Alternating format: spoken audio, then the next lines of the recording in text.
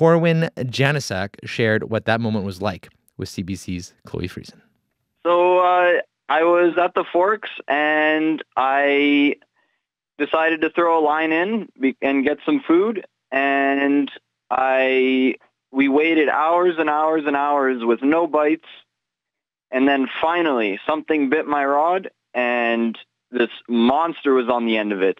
And it took me about 10 to 15 minutes to reel in. It was a crazy fight. That was Corwin Janisak, the angler who caught the sturgeon. He did return it back to the river. The social media post has been flooded with questions about what this means for the health of our rivers and more. And Derek Kroeker is the fisheries manager with the province of Manitoba. Good morning to you, Derek. Good morning, Cory. So what was it like when you first heard that someone caught a sturgeon in the Red River, here in Winnipeg by the Forks? Oh, I was smiling ear to ear. This is just great news. Sturgeon are been present in the Red River for quite some time, but they're not always encountered by anglers. So to see, first of all, someone so excited to catch it, and then of course a passerby understanding how interesting it was to take that recording, and then have so many people comment on it, I thought was great. So people definitely are interested in sturgeon, and it's just great to see people sharing that wonderful moment with Corwin. And how rare is it to find a sturgeon in the red, but not even just a sturgeon, but a sturgeon that's that big, 1.3 meters long? It's actually not that rare. There's quite a few sturgeon in the Red River. I know that there was some comment that they might be extirpated or extinct, but that's not the case. The sturgeon have been there, but there have been rare over the past number of years, but they're increasing. We know from the Master Angler program that people are catching more and more sturgeon in the Red River every year. There's also a tagging program done by the federal fisheries folks who've been watching sturgeon passing through the city of Winnipeg quite regularly. So it's not uncommon for them to be there. The size is also not necessarily uncommon. That's a mature size sturgeon. So they do get bigger than that, but that's sort of an average size for an adult. So this was just a great news story. So in terms of the history of the species, though, as you said, the population has ebbed and flowed. So tell me a little bit about the history of the sturgeon in the Red River and how it's kind of dwindled but recovered as well.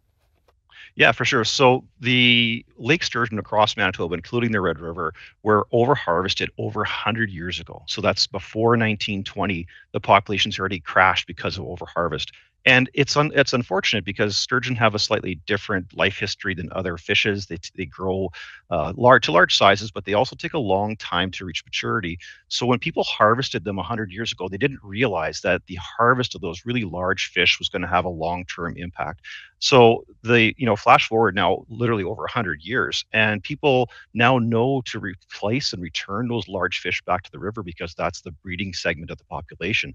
And that's what's causing the recovery of sturgeon in the Red River and other places in Manitoba, is that we now know that if we can protect those large female fish, that it'll help generate more sturgeon for future populations. And we're seeing that in the last 10 to 15 years. We've seen many more people catching sturgeon on the Red River, which is again just such a great news story. Right. It kind of blew me away to hear the fact. So for female sturgeon, it's around 25 years old when they can actually start spawning, and for males, it's about 17. So that's a long time if you catch it, and that can really throw things off if you catch a sturgeon that's younger than that. So yeah, that's right. And in fact, sturgeon, the female sturgeon begin to reproduce at age 25, and after that, they only spawn every 5 to 7 years. Oh, wow. So you can see how the life history of this fish is different than other fishes, and that's why overharvest of the largest individuals was what really caused the problem over 100 years ago. That was the main cause for the population decline at that time.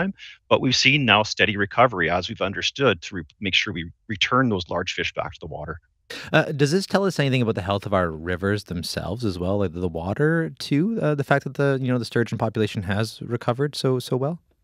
Right. Well, sturgeon are actually quite robust. They can tolerate quite a variety of water quality conditions and temperatures. I mean, to be a fish in Manitoba, you got to be tough because we have very warm summers and very cold winters. So sturgeon are a fish that are tolerant of a variety of water quality conditions.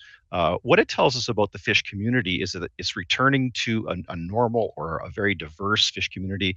It's good to have sturgeon, a lot of the suckers and catfish. Of course, Manitoba's famous walleye and our channel catfish are habitants of the Red River. So it just demonstrates that when we have a healthy ecosystem of a variety of fishes, it benefits all of us.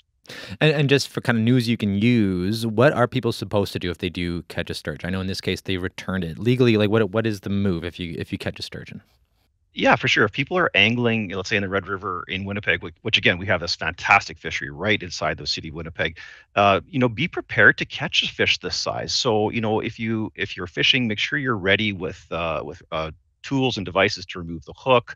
Have a place where you can land the fish safely, where it's not on sharp rocks and so forth, and then try to get the fish back in the water as reasonably quickly as possible. We try to tell people, think about a minute. So if you are thinking you might catch a large fish, have your pliers ready, have your gloves ready, have your net ready, have a place to land the fish. And so when you take that fish out of the water, try to remove the hook. If you'd like to take a picture, in this case, it's great that Corin did it. It's a great catch. Take that picture, but then try to get that fish back into the water as quickly as possible. Keeping in mind that all fish have a slime layer. And so you typically want to keep that slime layer on the fish. So trying not to handle it too much is beneficial. But again, the good news is that sturgeon are quite robust when it comes to catch and release fishing. We've had some studies done in Manitoba that shows they're very, very tolerant of catch and release fishing. So this fish will likely be just fine that was released. And it's great. Again, a great news story. And we just encourage people to enjoy this fish and then return them back to the water as soon as possible after catching. But they can certainly take that picture and celebrate with their friends. And are they still technically endangered or no? So what's their official status right now in Manitoba? Right, they don't have any official status. We know that the federal CSIWIC has recommended a listing for them, but in Manitoba, we've seen their numbers improving almost everywhere we studied them. So it's interesting to see whether we get to a place where designation is required. Right now, in terms of the populations increasing in so many places, in my opinion, it doesn't seem like that would be the necessary step because we're in so much better shape than we were even 20 years ago. So our populations are improving dramatically. So that's where we stand with that. You ever caught a sturgeon yourself? I have caught a sturgeon myself. It's extremely exciting, and I encourage everyone to go for it. How big was it? Bigger than this one or smaller? Do you remember? Mine was smaller. I've caught a few that were smaller than this one. So again, Corwin's got me beat. And just before I let you go here, this is a good sign, obviously, for the sturgeons. Other fish populations, are they experiencing a similar growth, or is this just a sturgeon thing? I'd like to say that Manitoba has very well managed fisheries across the province. We're really, really fortunate with the numbers of lakes and rivers that we have and the varieties of fisheries we have, both warm water species and cold water species. Manitoba really is blessed with a lot of great fishing, and we've probably never been in a better place with our fish populations, and our regulations, both on our recreational side and our commercial fisheries, are meant for that long-term sustainability. And Manitobans can expect good fishing for all the different fish species, no matter where they are. Well, Derek, thank you for your time this morning. All the best. You're welcome. Thanks. Derek Kroeker is the fisheries manager at the government of Manitoba.